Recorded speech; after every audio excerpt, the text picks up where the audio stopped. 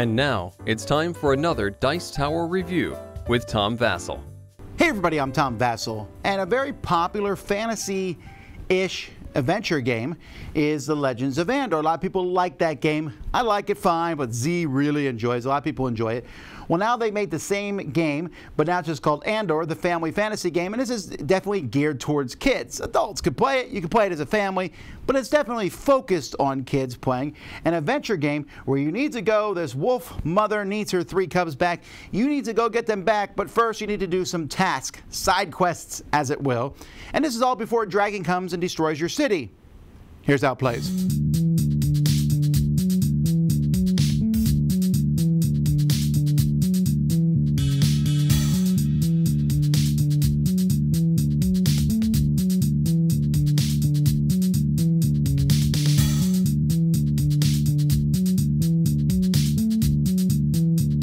In this game, players are going to play one of 4 different heroes. Each hero has a number of action points, possibly a special ability. Dwarves can move from cave to cave, and a certain number of dice that they're going to get of their color. And the dice are all different for the different people who are playing. You're going to play with some missions. These are on the side of the board here.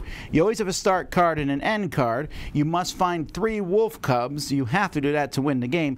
And in between, you'll put some other missions that you need to do first. Because before you can cross this bridge here, the guard at the bridge says you have to complete those tasks. So this would be in game 1, you would play with tasks 1 and 2.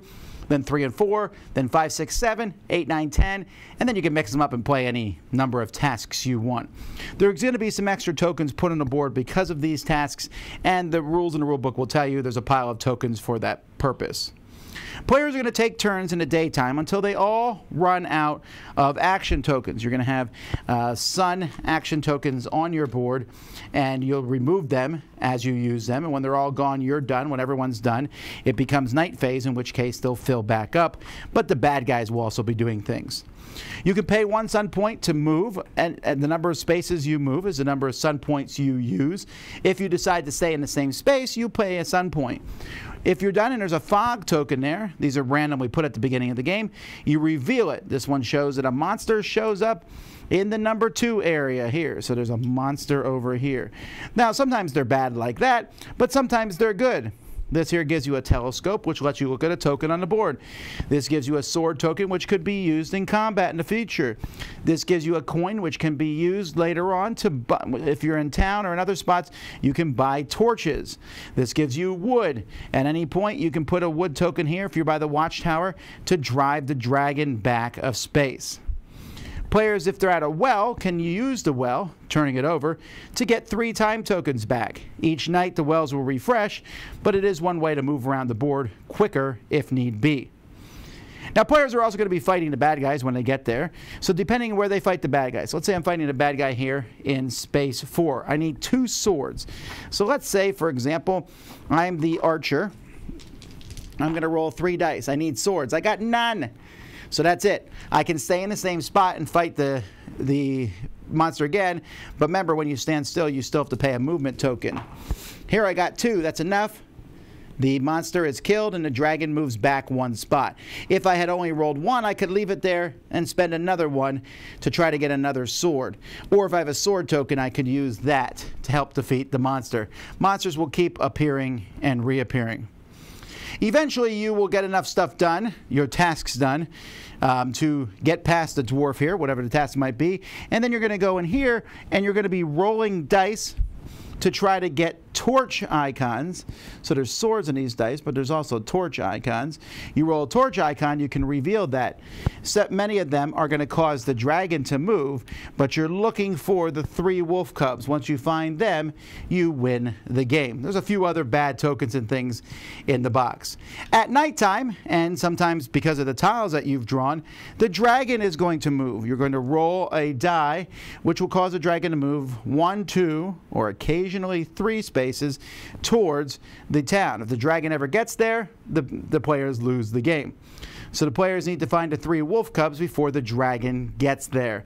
As monsters are added to the board, if there's enough monsters, they're also moving following these footprints. Each time a monster moves into town, the dragon will also move. The only way to make the dragon move backwards is through special things that might happen, putting wood here on the tower, and defeating monsters. Also, the number of monsters that come out will depend on where the dragon is at any given point. So that's pretty much the game. Players are just trying to get there. Like I mentioned, there's special abilities. The wizard is a single die. If he rolls a lightning bolt, he kills the monsters straight out. Dwarves can move from cave to cave. Warriors are good at fighting. The elf has a lot of movement points. And then each mission is different, whether you're going around trying to collect different plants or getting enough wood, forts. You got to journey to the 3 forts and remove them by rolling 2 swords. There's all kinds of things in here, and each one explains how it works. As always, I like games that give you art, 2 different art per character. If I want to be this warrior or that warrior. If I want to be this mage or that mage. That dwarf or this dwarf. They still look a little samey, in my opinion. There's both blonde hair, blue eyes on these, and they're both blonde hair, blue eyes in the back. But other than that, the board looks cool. The tokens are neat.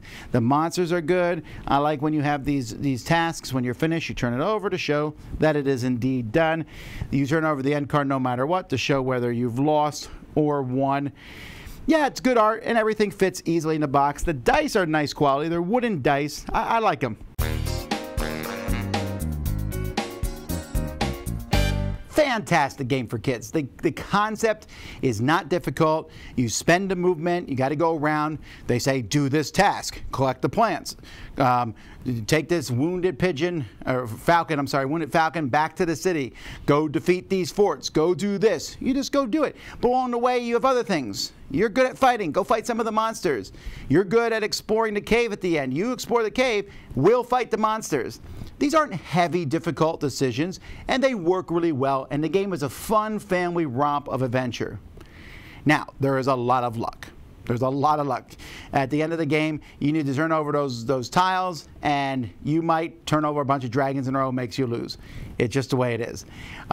You might fight the monsters, and you just keep rolling poorly. So I've seen some of these games end in luck, but I do like that the game, it's easy to make it more difficult or easier. Play with just 2 missions before you go do things. That usually gives you plenty of time. 2 missions is fairly easy to beat.